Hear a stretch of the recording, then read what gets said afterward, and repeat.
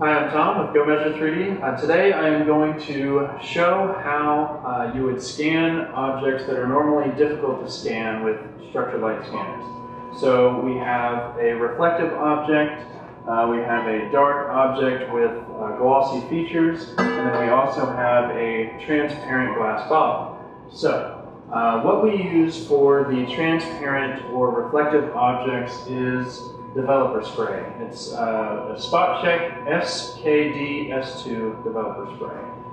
So just to show you how easy this spray is to use, it's not very thick. It's a very thin layer of spray, and it's very easy to remove from your parts. It's as simple as brushing your hand over it, a paper towel or whatever, and then to reapply, it's as easy as just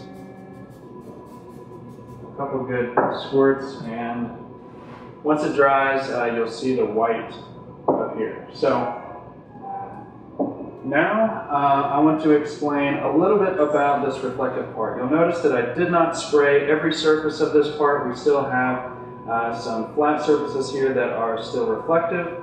However, when you're scanning reflective parts, the only part that you do need to spray is within tight corners and these holes here, because light will bounce around inside those features as opposed to the flat planes, it does not.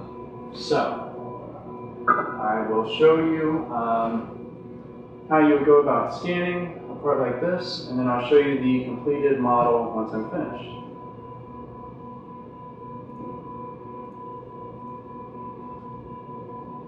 So because we're using a stationary scanner, we will not gather the underside of this part. If we needed to, it's as easy as turning the part over onto the other side, scanning that side, and then aligning the two models together.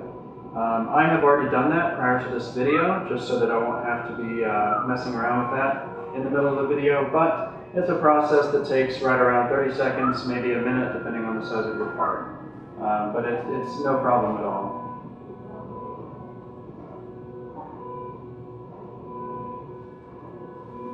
So now that my scan is processed, I will need to adjust the exposure on this part because there are some areas that I did not gather, but I did that ahead of time, so I'll show you what your model would look like if you were to do that. So these are just the different files. I'll pull up the full completed model. So here is our full 3D model of the part. You'll see that this surface here that is still extremely reflective, we were able to capture data on that surface, and also in these tight corners and these holes, we got the information that we needed. So that is the reflective object. We'll move on to the dark object. Now you'll notice I did not spray this part at all, not even where the glossy material or surface is. With all of our structured light scanners, the only step that you need to take when gathering information on parts like this is adjusting your exposure. So you are simply just lengthening the amount of time that you're scanning. This will mean that your part and your scanner will have to be in a very stable and stationary position because if there's movement, because the exposure and scan time is lengthened, you could risk some excess noise. But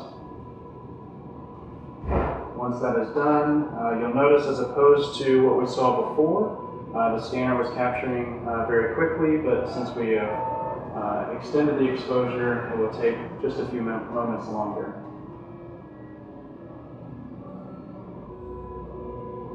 So I'm just going to get a few frames of this part here. I want to go ahead and show you the finished product and that we were actually able to pick up information in those difficult areas. So here's our full 3D model of the mouse. You'll see that in these lines here where there is some reflective or glossy surface, we were able to pick up that information just by simply turning up the exposure. Even in the center, on the side, and on the bottom where it's extremely dark. Where normally for structured light scanners it would be very difficult to pick up information on parts like this. So now that we've covered the dark objects, let's move on to the transparent.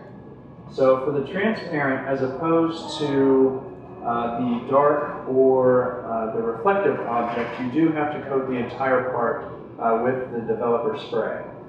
Simply because we are measuring with light, and if any light passes through the object, no measurements or data will be collected. So you'll see that I have covered the entire bottle with developer spray. And then, again, I'm just going to get a few frames here just to show you that it, in fact, is able to scan this part. And then I'll show you the complete full 3D model once I'm finished.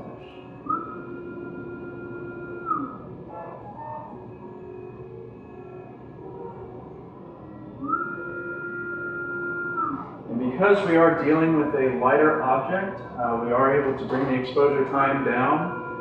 So you see here that it is scanning relatively fast. So once it is finished, I will show you the finished product.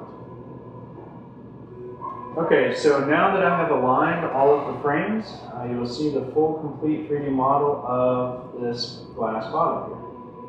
So thanks for watching this video. If you would like to view any of these models, please scroll to the bottom of the screen. They should be there for you to check out.